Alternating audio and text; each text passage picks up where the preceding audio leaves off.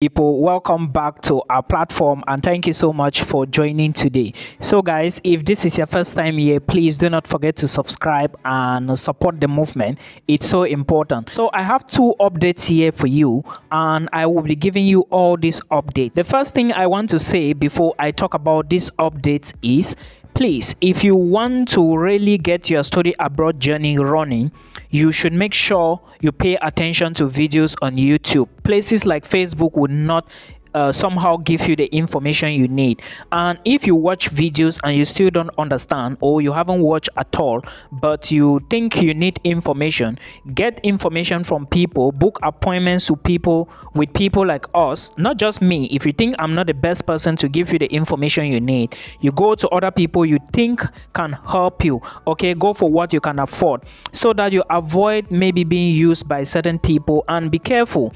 If you are applying for visas, you have to be careful because some people will take your millions and at the end of the day, you don't get what you need. I have a lot of complaints in my inbox. I'm not even able to respond to everybody. If you are thinking of moving to Lithuania, this is for those who want to move to Lithuania. There are two things, like I said. Please understand that schools in Lithuania now are not that cheap.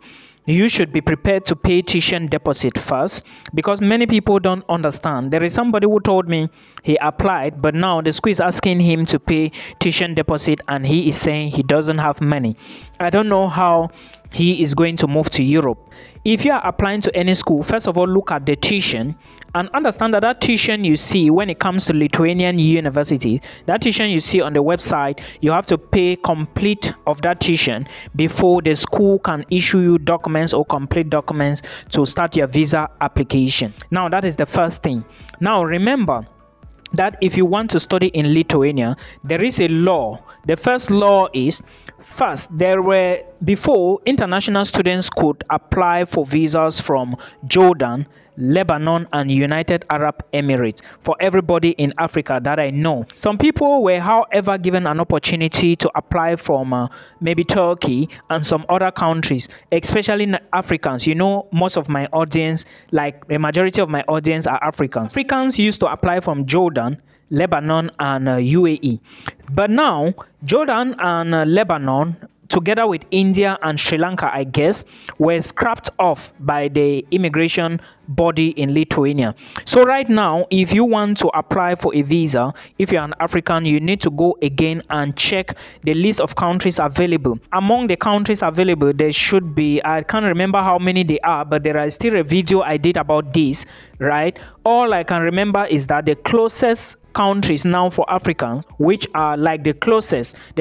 to Africa is South Africa. The closest to Africans is the United Arab Emirates.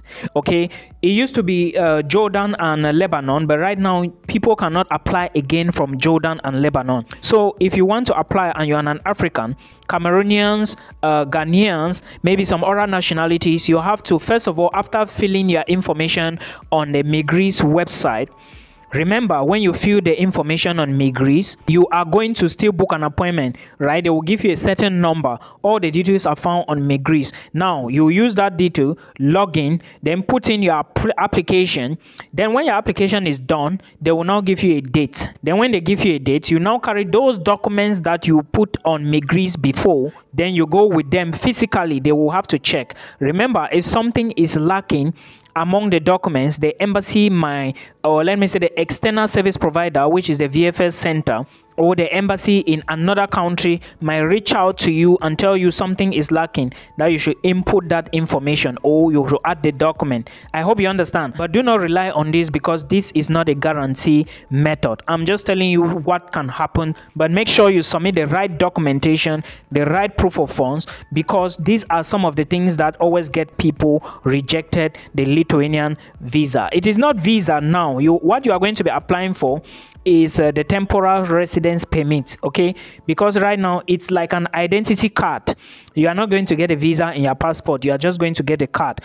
But Lithuania is now offering the T. I hope you understand. Now, for those of you from Nigeria, you would be going to South Africa to apply for your temporary residence permit, right, to Lithuania. The reason is because you cannot go to UAE. According to what I was told, it looks like Nigerians cannot go to UAE now. I don't know how true that is, but again, check. If you can go, then you go to UAE. But UAE and South Africa are the closest. There are other countries as well you can apply for, but they look so far to me. Some are in Asia, some in Europe, some in South America, but they are far, right? So please consider all of this. We have talked about the changes in Lithuania, and another thing I was forgetting is the issue of dual legalization. Dual legalization means you have to do legalization twice. This is for a document called the police report.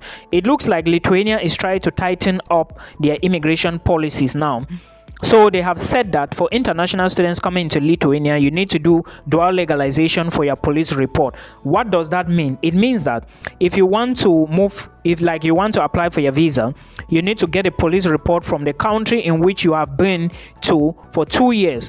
But if you live in UAE for 1 year, then you came back to Cameroon and live in Cameroon for 2 years, you will need to get a police report from Cameroon. Now that police report will be signed by the officials. Now you are not uploading that police report on the website or Greece website like that. No, you have to send it to Lithuania for them to legalize in Lithuania, the issue of foreign affairs, right? You have to book an appointment, and it's through appointment booking. You have to book an appointment there, then your police character will be legalized there, then sent to you before you put on the Greece website. Now, if you don't have anybody in Lithuania, this is going to be a challenge. I will advise you speak to your school, or speak to a lawyer that you know over there, or speak to somebody you know and can trust. Now, in some cases, if you have somebody over there, you can just send the report to the person, let the person do it, then send it back to you, because of course you are going to legalize it here, then send to the person to legalize it there, then send to you to upload on the Greece. If the person can do it there, then just scan it for you to upload on Greece. It's okay. I hope you understand. So where you have been living for the past 2 years is where you are going to get the police report and send to Lithuania for dual legalization. This is the other update I wanted you to know. Now let's take a look at the proof of funds. To study in any country entails a lot, and you need to make sure that you have the required amount of money or the required documents to study in that particular country. In this case of Lithuania, it's always good for a close family member, your father, your mother, your brother, your sister, your auntie or uncle, to an extent. You understand? Be the one to sponsor you. Now, if they are to sponsor you, they need to also give you what is called required documents. And in this case, let them make sure they give you their ID number, maybe the passport, the driver's license. They also give you what they call the sponsorship letter, right? It's very important. This sponsorship letter has to be notarized by the officials. Also get the other documents from them. If they are the one to provide a bank statement, excellent. They should provide a bank statement with maybe the bank attestation, and equally with their pay slips and their employment contract to show that they are actually working and earning some money. Now, remember, your employer, maybe your sponsor, if your sponsor have kids, then you have to be careful with the amount of money they are going to spend on you or to use for your sponsor, or the money in their bank account, because sometimes they will also look at this at the embassy.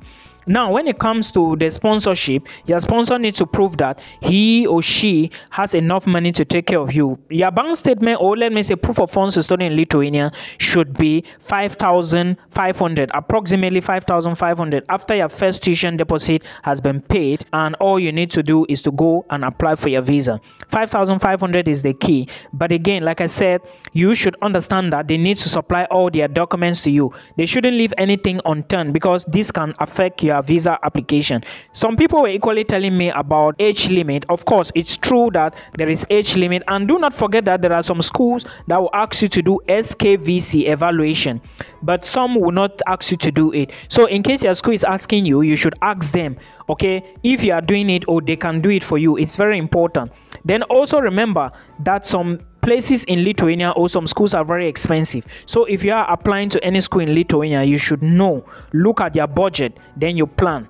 Now let's go back to the issue of proof of funds. Proof of funds is not just about showing money in the bank account, okay? It's not just about dropping too much money, huge sums of money in the account. It's about showing how true and how legit this money can be readily available to you and accessible to you. You understand? Most people, the embassies know that most of us, we do not do legit things. So they always want us to prove beyond reasonable doubts that we actually have the money. If you don't have the money, the person that has the money should at least be open to you to get money at any point in time.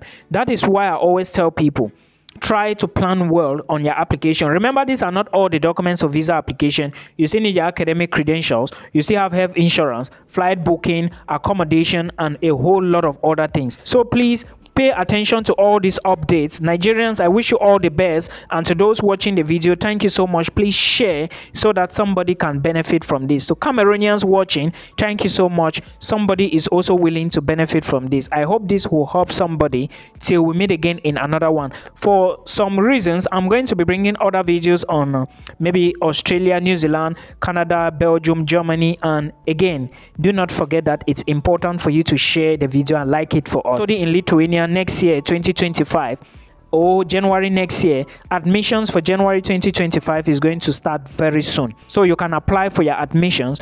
And if you want to start September 2025, admissions is equally going to start around December, January. So please start your application early, start your process early, because visa will not wait for you. Many people are applying for this, and if you waste time, somebody will go ahead of you. I hope this helps you. Till we meet again in another one. Peace.